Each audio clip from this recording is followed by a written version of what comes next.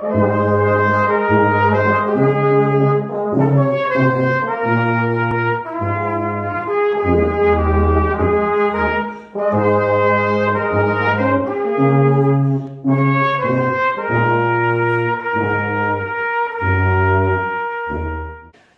welcome. It's really nice to see you. Really nice to see some visiting pilgrims, as I have heard them called.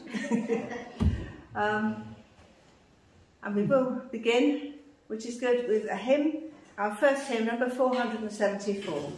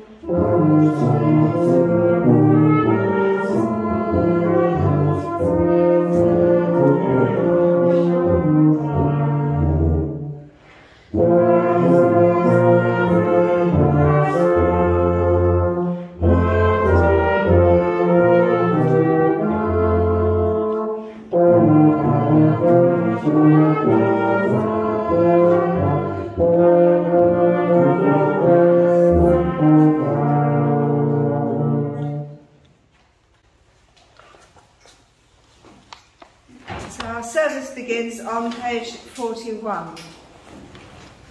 And the first prayer is said very quietly. It's part of the, originally part of the priest's preparation. Our Father, which art in heaven, hallowed be thy name. Thy kingdom come. Thy will be done on earth as it is in heaven. Give us this day our daily bread, and forgive us our trespasses, as we forgive them that trespass against us. And lead us not into temptation, but deliver us from evil. Amen. Almighty God, unto whom all hearts be open, all desires known, and from whom no secrets are hid, cleanse the thoughts of our hearts by the inspiration of thy Holy Spirit, that we may perfectly love thee and worthily magnify thy holy name, through Christ our Lord. Amen. We turn to page 43. Our Lord Jesus Christ said, Hear, O Israel, the Lord our God is one Lord, and thou shalt love the Lord thy God with all thy heart, and with all thy soul, and with all thy mind, and with all thy strength. This is the first commandment. And the second is like, namely this, Thou shalt love thy neighbour as thyself. There is none other commandment greater than these. On these two commandments hang all the law and the prophets. Lord, have mercy upon us, and write all these thy laws in our hearts, we beseech thee.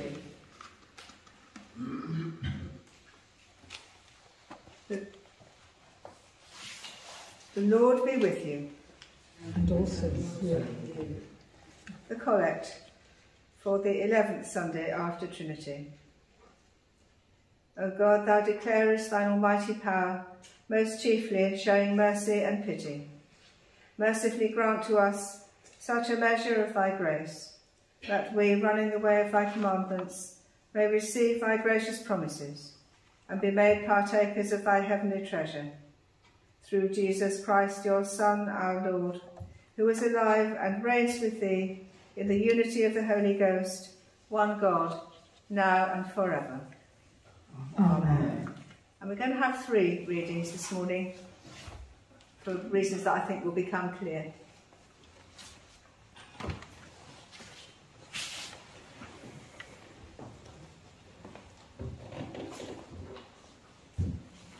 A reading from the book of Proverbs, chapter 9, verses 1 to 6. Wisdom has built her house. She has hewn out her 7 pillars. She has slaughtered her meat. She has mixed her wine. She has also furnished her table. She has sent out her maidens. She cries out from the highest places of the city. Whoever is simple, let him turn in here. As for him who lacks understanding, she says to him, come, eat of my bread, and drink of the wine I have mixed. Forsake foolishness and live, and go in the way of understanding. This is the word of the Lord. Thanks be to God.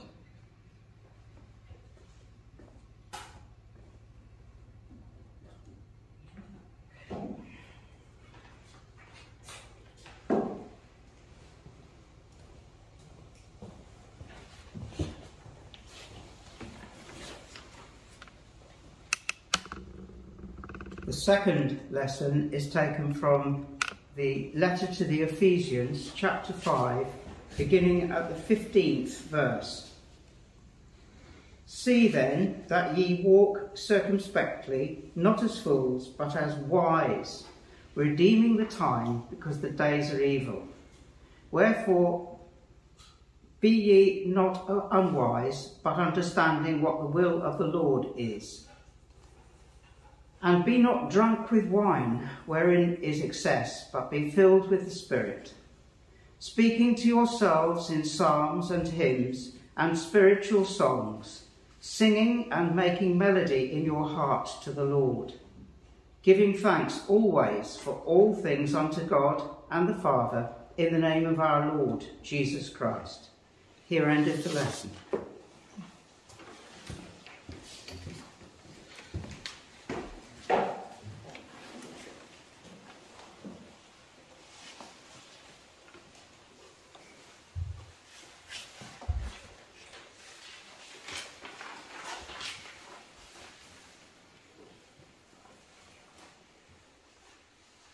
The Holy Gospel is taken from the 6th chapter of St John's Gospel, beginning at the 51st verse. Glory be to thee, O Lord. Our Lord Jesus Christ said, I am the living bread, which came down from heaven. If any man eat of this bread, he shall live forever. And the bread that I will give is my flesh, which I will give for the life of the world. The Jews therefore strove among themselves, saying, How can this man give us his flesh to eat? Then Jesus said unto them, Verily, verily, I say unto you, except ye eat the flesh of the Son of Man and drink his blood, ye have no life in you. Whoso eateth my flesh and drinketh my blood hath eternal life, and I will raise him up at the last day. For my flesh is meat indeed, and my blood is drink indeed. He that eateth my flesh and drinketh my blood dwelleth in me, and I in him. As the living Father hath sent me, and I live by the Father, so he that eateth me, even he shall live by me. This is the bread which came down from heaven, not as your fathers did eat. Not as your fathers did eat manna and are dead, and he that eateth of this bread shall live forever. This is the gospel of the Lord. Praise be to thee, O Christ.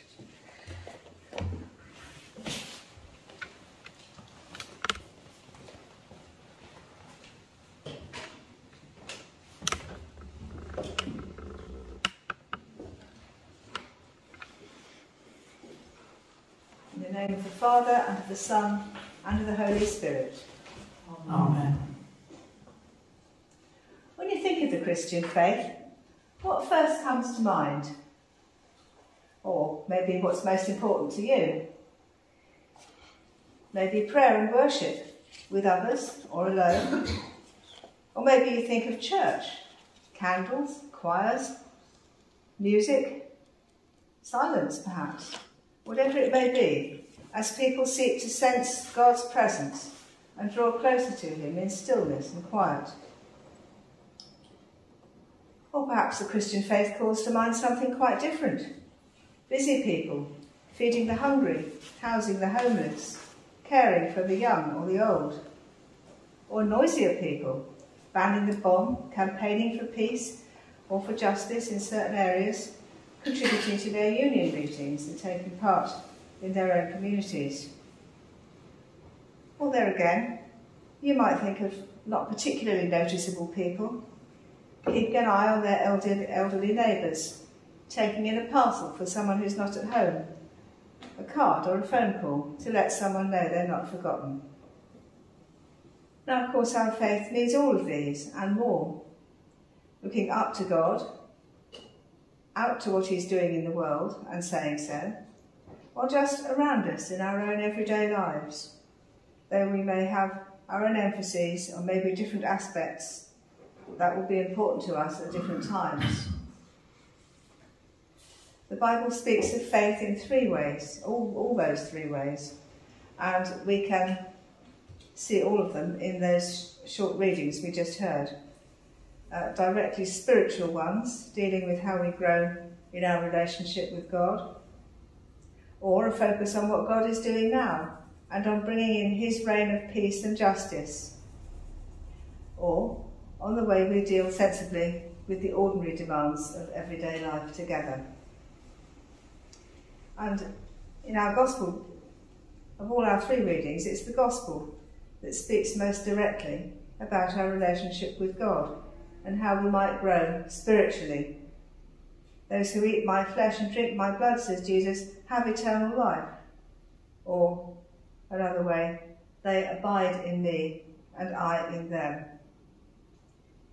All that's familiar language and ideas to us, and of course we don't take them literally, although taken at face value, they could be quite alarming, and I did once know that to happen. So what do these familiar words mean to us? Well, most of us probably think first of the Eucharist, the Holy Communion, but we don't have to limit our thoughts to that. John's Gospel gives these words to us as part of his teaching following the feeding of the 5,000, not the Last Supper. We can think more widely than just the Eucharist. Jesus' flesh and blood remind us that he was completely human, like us, with the same struggles and temptations and relationships that we know, and I guess, and I hope, some of the same satisfactions too. And as Jesus shared our life in that way, he offers us now the chance to share his. He abides in us, and we in him. But of course, as our minds turn to the Eucharist, we are inevitably reminded also of his death and of the meal at the Last Supper that he told us to continue, to remember him, and whereby God's grace we somehow do especially know his presence and come to share his risen life. The language of eating and drinking reminds us that we need to take this loving relationship and his presence deeply into ourselves and make it our own. Now, clearly there's a lot more that could be said about that Gospel reading, but its main concern is to draw us closer to God, to increase our understanding and to grow in relationship with him. But the epistle, however, has got a different priority. Our relationship with God is not something closed and self-contained. We need to look out further and see and say what God is doing and what he wants us to do. The Old Testament prophet Amos, for example, challenged a lot of specifically religious activity. He has God say, I despise your religious feast days. The people are to let justice flow down like waters, and the righteousness as an ever-flowing stream. Services and festivals are all very well, but the people's life, their national and community life, have to measure up to all their piety. And in the same way, the writer of the epistle tucks away his warning to the Christians at Ephesus. Watch out, you're living through bad times. Seek out what God wants. We too need to look out, and we might well be justified in thinking that we're living through some bad times too. What does our faith have to offer about the tragedy in Kiev last week, for instance? Or COVID? Or such issues as the Taliban? Or wildfires and disastrous floods? Or education, or the health service, or... How many things can you add to that list? Not that I'm suggesting that there are any simple or single answers, but it's important not to separate these things from the life of faith. God cares about them, and sometimes we do have a part to play. We could conclude that the writer's advice to the Ephesians is to stay positive and confident, not just to bemoan the bad times, but to concentrate on the good and to be thankful for it. Rather a challenge, perhaps, in these particular difficult times, but advice we could take for ourselves.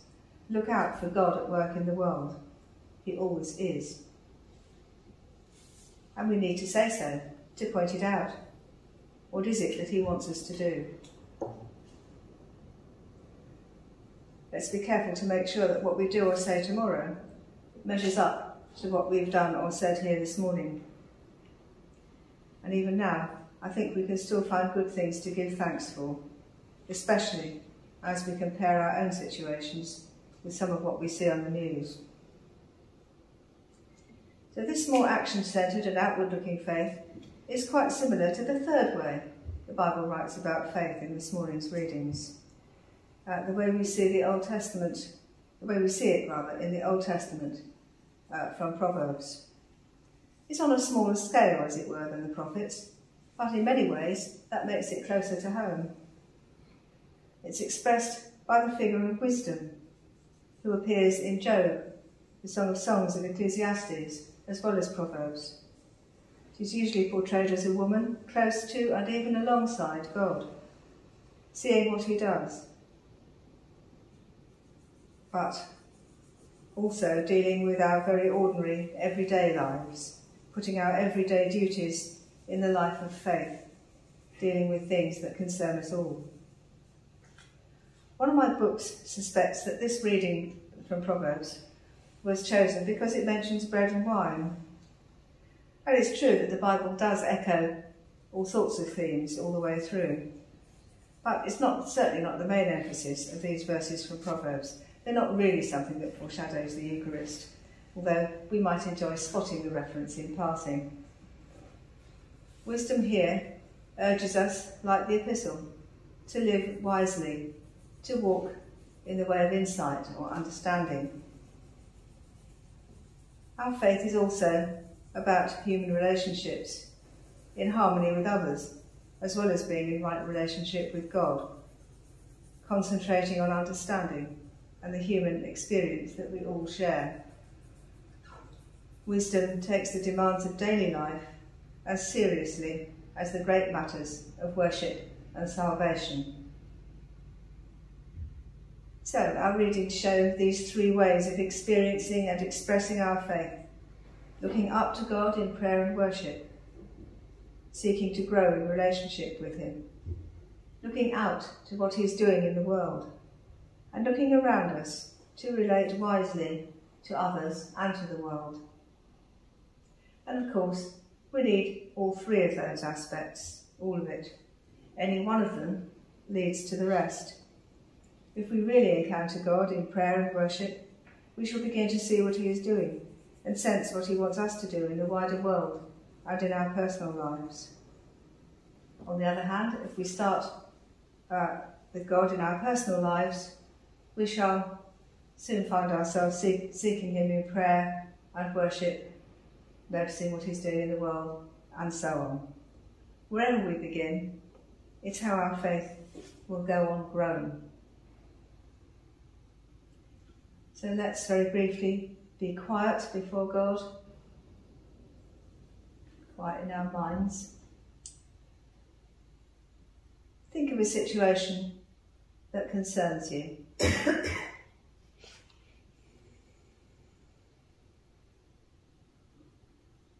Allow the Holy Spirit to begin to show what God is doing there.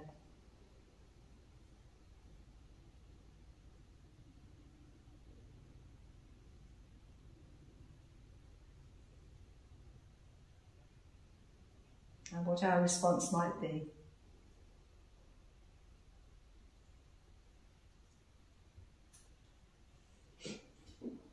Amen.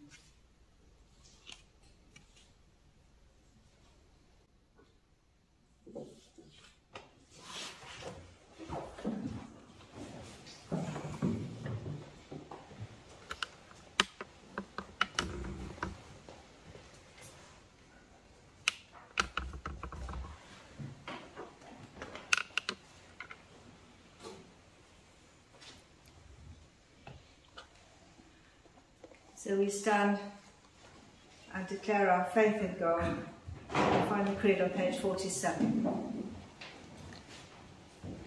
I believe in one God, the Father Almighty, maker of heaven and earth, and of all things visible and invisible, and in one Lord Jesus Christ, the only begotten Son of God, begotten of his Father before all worlds, God of God, light of light, very God of very God, begotten, not made, being of one substance with the Father, by whom all things were made, who for us men and for our salvation came down from heaven, and was incarnate by the Holy Ghost of the Virgin Mary, and was made man, and was crucified also for us under Pontius Pilate.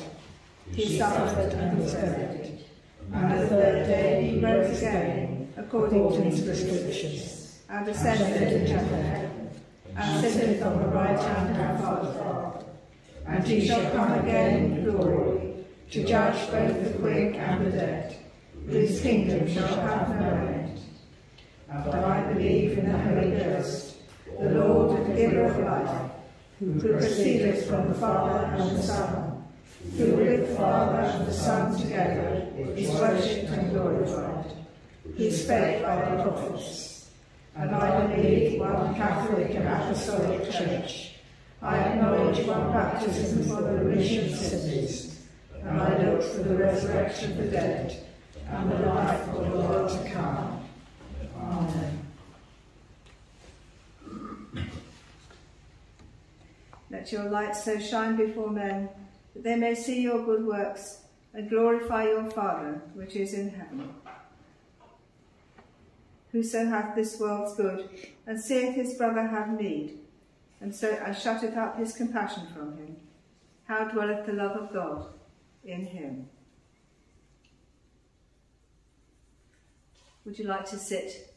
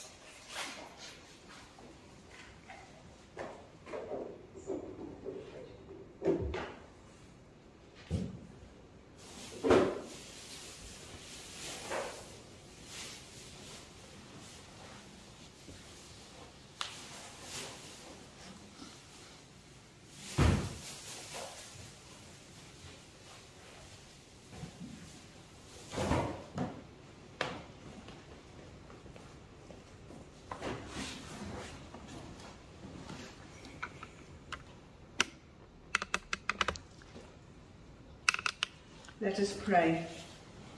In our prayers this morning, let's continue to remember the process of seeking a new incumbent. As we pray for peace, let us think of Afghanistan and of Russia. Let's think too of holidaymakers, those holidaying among us and those of us who are away. And among the many suffering and bereaved, we remember all those involved in the tragedy in Kiev in the week, those suffering from COVID, those affected by the earthquake in Haiti,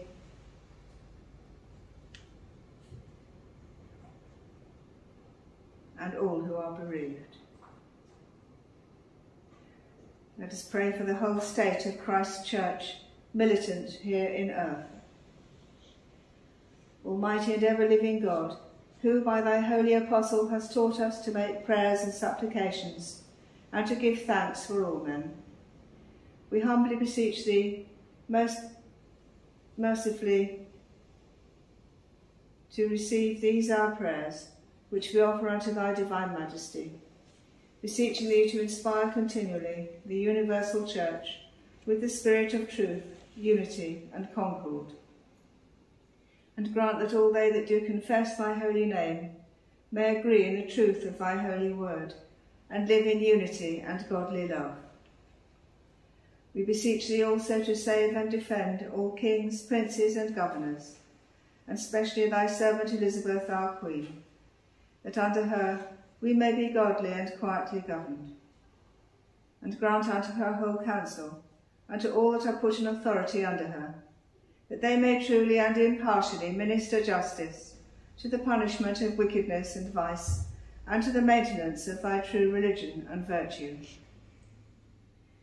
Give grace, O Heavenly Father, to all bishops, priests and deacons, that they may both by their life and doctrine set forth thy true and lively word, and rightly and duly administer thy holy sacraments.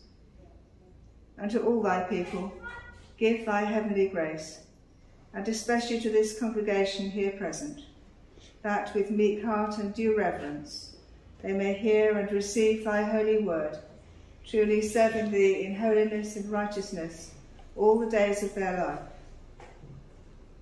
And we most humbly beseech thee of thy goodness, O Lord, to comfort and succour all them who in this transitory life are in trouble,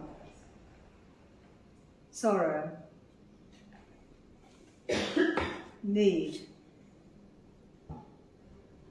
sickness, or any other adversity. And we also bless thy holy name for all thy servants departed this life in thy faith and fear, beseeching thee to give us grace so to follow their good examples, that with them we may be partakers of thy heavenly kingdom. Grant this, O Father, for Jesus Christ's sake, our only mediator and advocate. Amen. Amen. Ye that do truly and earnestly repent you of your sins, and are in love and charity with your neighbours, and intend to lead a new life, following the commandments of God, and walking from henceforth in his holy ways, draw near with faith, and take this holy sacrament to your comfort, and make your humble confession to Almighty God, meekly kneeling upon your knees.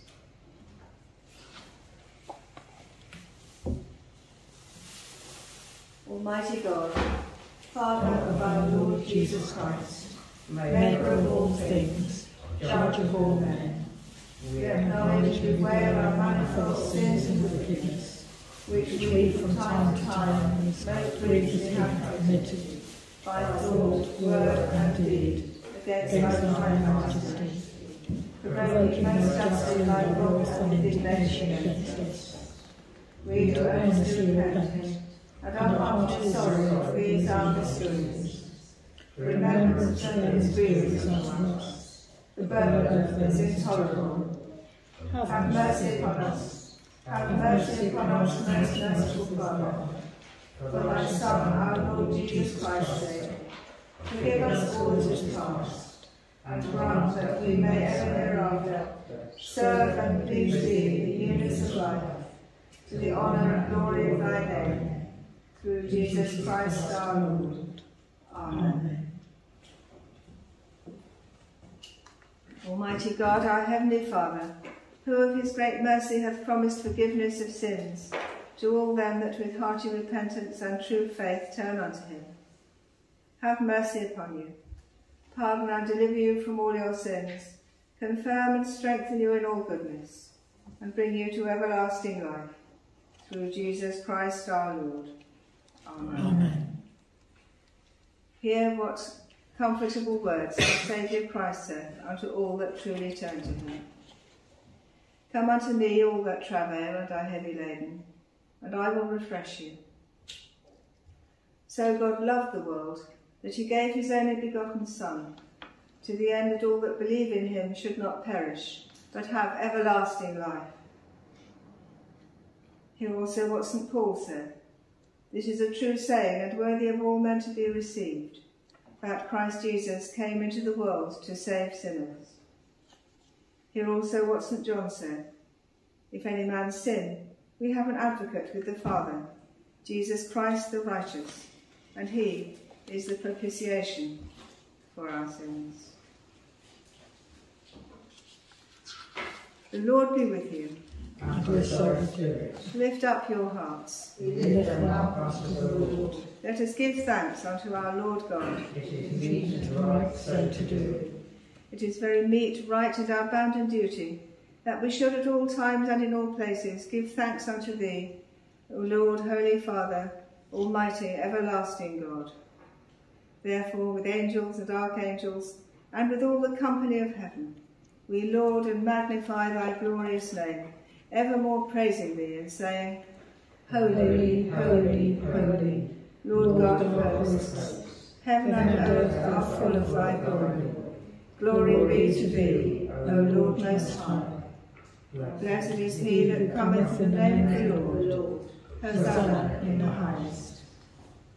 We do not presume to come to this thy table, O merciful Lord, trusting in our own righteousness, but in thy manifold and great mercies. We are not worthy so much as to gather up the crumbs under thy table, but thou art the same Lord, whose property is always to have mercy. Grant us therefore, gracious Lord, so to eat the flesh of thy dear Son, Jesus Christ, and to drink his blood, that our sinful bodies may be made clean by his body, and our souls washed through his most precious blood, and that we may evermore dwell in him, and he in us. Amen.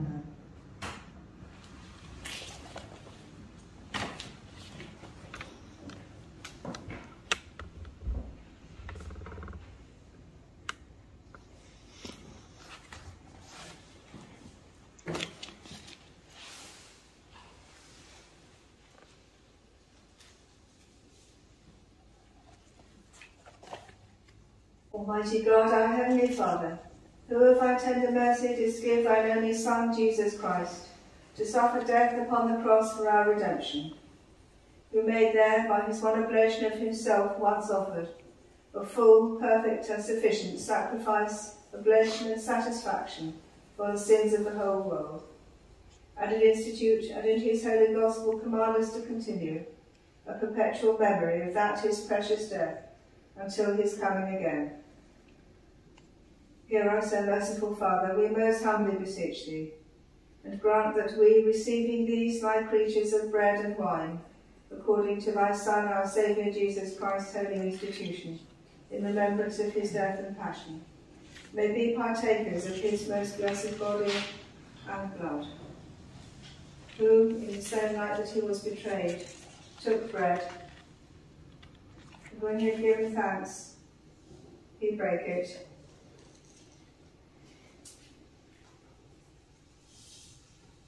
and gave it to his disciples, saying, Take, eat, this is my body which is given for you.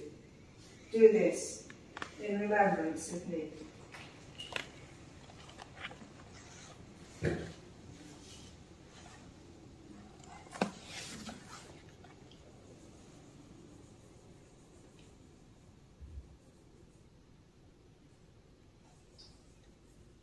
Likewise, after supper, he took the cup, and when he had given thanks, he gave it to them, saying, "Drink ye all of this.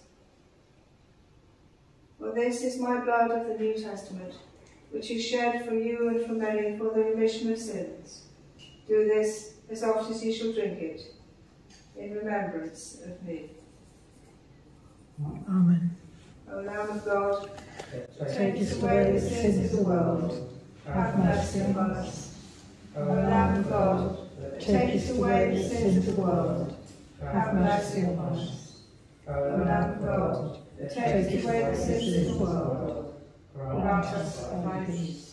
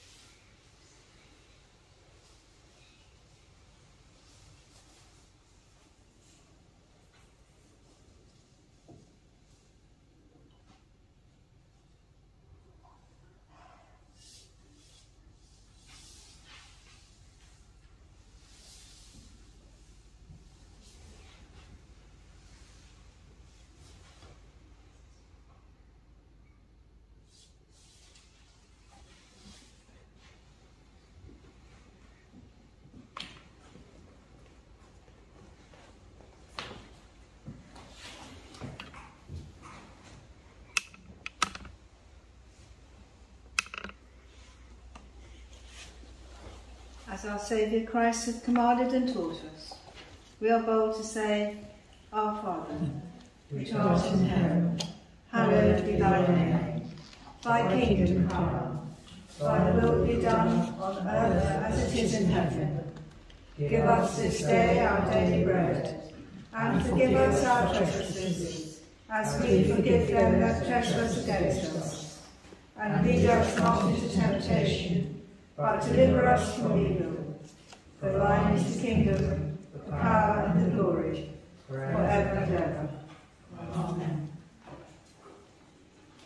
O Lord and Heavenly Father, we, thy humble servants, entirely desire thy fatherly goodness, mercifully to accept this our sacrifice of praise and thanksgiving. Most humbly to beseeching thee to grant that by the merits and death of thy Son Jesus Christ, and through faith in his blood, we and all thy whole church may obtain remission of our sins and all other benefits of his passion. And here we offer and present unto thee, O Lord, ourselves, our souls and bodies, to be a reasonable, holy and lively sacrifice unto thee, humbly beseeching thee that all we who are partakers of this holy communion may be filled with thy grace and heavenly benediction. And although we be unworthy through our manifold sins to offer unto thee any sacrifice, yet we beseech thee to accept this our bounden duty and service, not weighing our merits, but pardoning our offences, through Jesus Christ our Lord, by whom and with whom, in the unity of the Holy Ghost, all honour and glory be unto thee, O Father Almighty, world without end. Amen. Amen. Glory be to God on high, and in earth peace, goodwill towards men.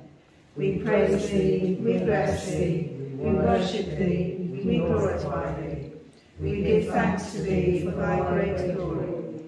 O Lord God, heavenly King, God the Father Almighty, O Lord, the only begotten Son, Jesus Christ, Lord God, Lamb of God, Son of the Father, that takest away the sins of the world, have mercy upon us.